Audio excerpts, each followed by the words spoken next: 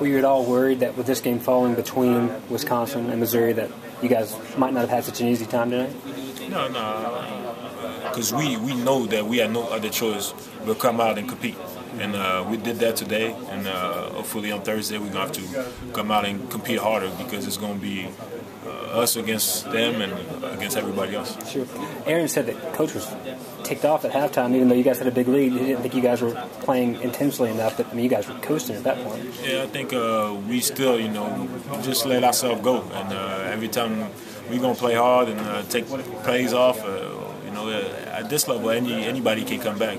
And we're not trying to let things happen like the Virginia Tech game where we got a big lead and they come back and we happen to lose. We try to make sure we keep setting Loyola standards starting his press conference.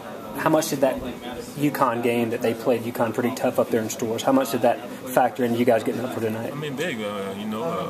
Hugs told us that it's not an easy place to go play, and they only lost by 10, and we thought that we had a good team to play against today. I think Cormier is like the second leading scorer in the country, and we had to do a big job on him today. I think we did that, and the rest speaks for itself.